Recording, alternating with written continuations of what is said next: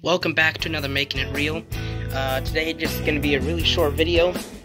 Recently I purchased a Neptune 2 3D printer, and after I assembled it and unboxed it and all that, it did not want to turn on. It did not want to power on. So I did a little research, talked to some people, and back here there's a switch that needs to be flipped from 225 or 220 down to 115, and it should turn on after that.